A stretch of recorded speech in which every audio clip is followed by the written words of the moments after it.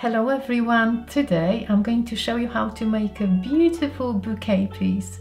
We are going to do this by combining some simple techniques and creative ideas. Believe me, it's a lot easier than it looks. Let me show you how I did it. And an episode away from home, my makeshift table, and we are going to be using 30 by 30 canvas. I'm trying to use everything available because I don't have my own equipment here, so I'm not even throwing away this. I'm going to mix my paint on the plastic. I bought 2 palette knives in a nearby art shop, shapes that I don't actually have, so we're going to try them today. I also found these two. I do like this canvas.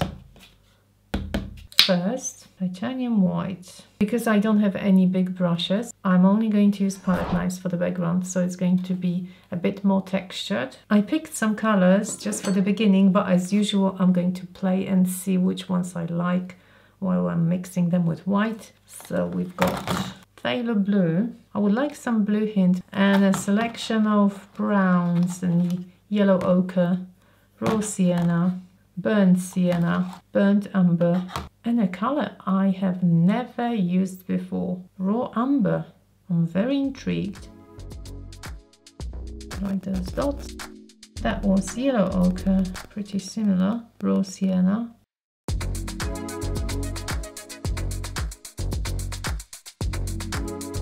Shall we use this rusty tool? Let's see what happens. Whoa. Oh. Interesting colors. I definitely want them a bit more muted, but quite liking a little bit of green with a mix of sienna and blue. Now you're blending in the colors. As I said, I do want them lighter, especially towards the edges. I want my bouquet to be obviously somewhere in the middle, and this section is going to be dark. I really enjoy mixing colors for the background. It's so much fun. I spread the colors with this and I quite like it. This is me planning the background for my flowers. Very intuitive process. There's no really right or wrong here. The combination of blue and yellow ochre is my green alternative because I don't really want to make it green. As usual, one side in my imagination is going to be lighter than the other, so this is the lighter part. You probably think, oh, that's so ugly. At the moment, I agree. It's not the most appealing. Thinking of vase now, and how big do we want it? I want quite a wide one. Oh, like that.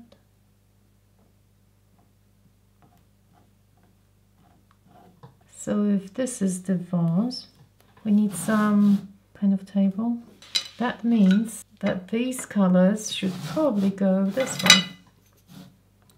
My imaginary table. Just for now, like that.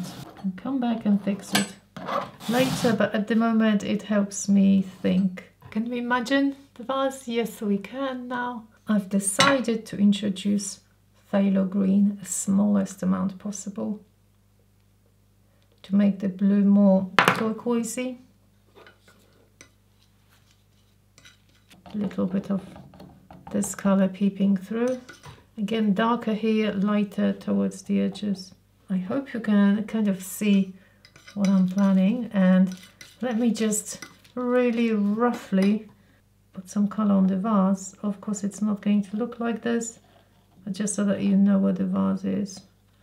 And it is going to be blue. If I touch this area with a bit of lighter color, I can separate my table from the rest. Yes, I know I went over here, but it's fine. We'll be adding darker colors onto the table, but at the moment, we definitely have a kind of a partition, don't we? I do want my flowers to be, some of them to be quite round. Therefore, I might use this palette knife for the shadows and a bit of black as well. I think we need darker area here. Would you believe that I brought all-purpose filler all the way with me. I am checking whether it survived because I want my flowers much thicker than the regular paint. I could use some texture paste. I'm sure there are plenty of other texture pastes that would be very good, but I like this. It looks soft. That's good news. Now, what colors do I want? I want white flowers, I want turquoise flowers, maybe gold. Let's just start with turquoise. I also bought another palette knife in case this one is too small. I probably don't need that much. I can always make more. I would like my flowers probably darker and lighter. Bit of phthalo green, bit of phthalo blue. Let's mix it. So I'm going to separate some of it to the white. This is really dark. I wasn't measuring anything. I just made sure that it's not too runny or too thick. So we've got this kind of consistency. It doesn't fall off. Quite thick. Will give us some impression of some petals. Bigger, smaller, it's all right. Or even whole flowers. I do like turning because then I can reach 4 petals or 5 petals. I don't think it matters. See, now the colourful background serves us as some imaginary flowers or petals behind. This is the second palette knife painting in the series. I started with Forget-Me-Nots, but I did the other painting on a wooden panel. Time for the lighter paste. The light ones look really good here on the dark background, don't they? Some creamy color. Not sure if they are the same flowers or different, maybe. A bit of gold as well. I'm not trying to create any blossoms with these now. I'm waiting for the flowers to dry. Color to the vase. I wanted blue and brown. I'm going to mix my turquoise, but make it darker with some black perhaps. Okay, let's make it dark and then I'll add some highlights. Let's make it that deep. Tape will help me shape it. Moving up like this and making it slightly curved. I'm a bit worried it's a bit wonky. I want it darker here.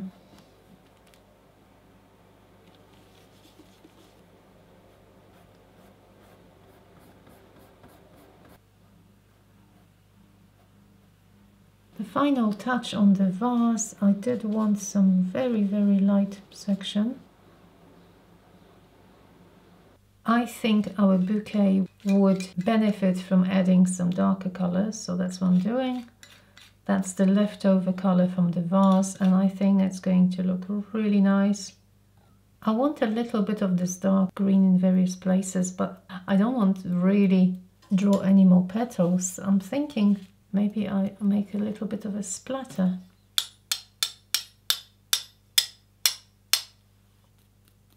I'm a bit worried it's going to be too much.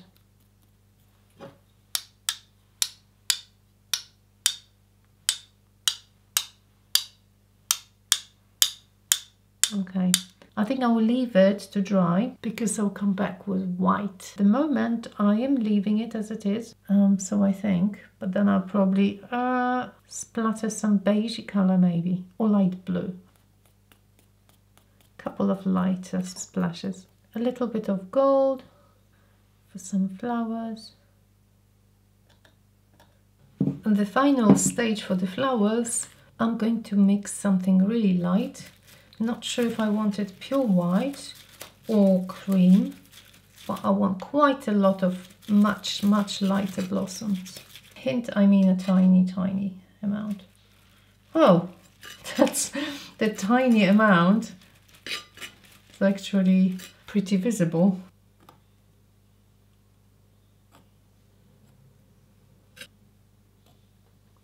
I can't overemphasize how much fun it is just touching the canvas with the tip of a palette knife. So satisfying. Let's try the pure white now.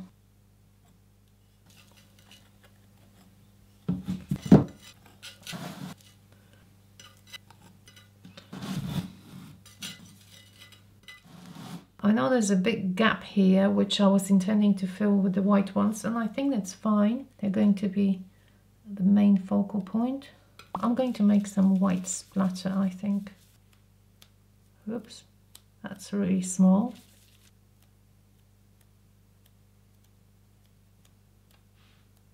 Adding some highlights to my glass vase. Now a couple of highlights on the darkest flowers. This is not pure white now, it's lighter blue. I think it creates a little bit more depth, but of course it's optional. If I don't touch every single flower, that's all right. And now a little bit of shadow, some shadows. I think those little touches really make some difference. I've got this little bit of grey here, so I'm going to add my shadow. I believe it should be on this side. My right side should be darker than the left hand side. No gold. I could use the tip of the brush, but I found a pin. Maybe this will be useful.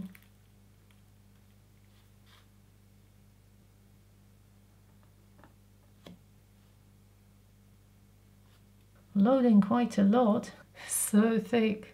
The mid parts are actually standing. Now the dark background, when I was using browns and dark colors, actually paid off now because I don't have to go around the flowers and create some depth. We already have it, so that was very useful. I think this is the time for adding gold leaf. So this is the gilding paste. I'm going to apply some of it to the center of the flowers. Well, some of them, not all of them. Like that, small amount. If it's too much, you know, we don't have to apply it there. And also there's an option of scraping it off, which that's what I often do actually.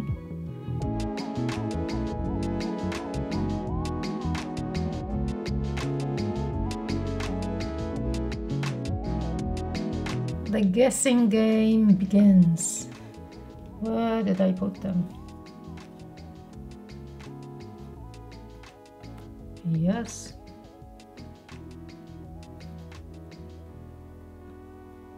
No. I think so. I personally prefer ripping smaller pieces. I don't like wasting too much. Okay, so I will keep applying. Now let's brush it off.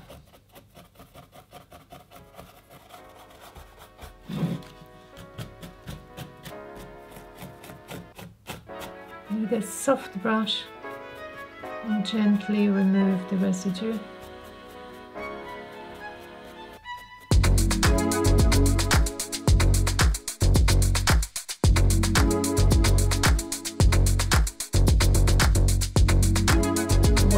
There we are. I had lots of fun with this one. I must say I really like using the palette knife. It's such a versatile tool and it's also so expressive. Please let me know what you thought of this one in the comments and consider checking out my Patreon if you're looking for more content. I'm actually going to be taking a week off next week to have a bit of a rest from YouTube and painting, so there won't be any video next week, but I will see you all in the week after for the premiere of my newest piece. It's actually one of the biggest swipes I've ever done and something else that's really exciting. See you all next time. Thank you so much for watching. Bye bye.